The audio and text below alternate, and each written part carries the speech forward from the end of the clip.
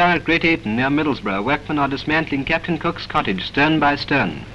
It is to be re-erected in Melbourne, Australia, and there preserved as a lasting memorial to him. Each stern of the cottage as it is removed is marked according to a plan and placed ready for packing, each in its separate wooden box, before making the long journey to Australia.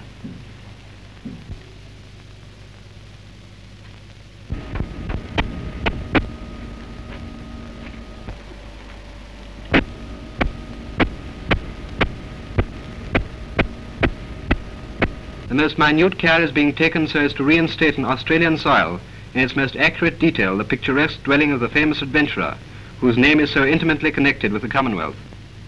For Captain James Cook, whose statue stands outside the British Admiralty, was to Australia what Christopher Columbus was to America.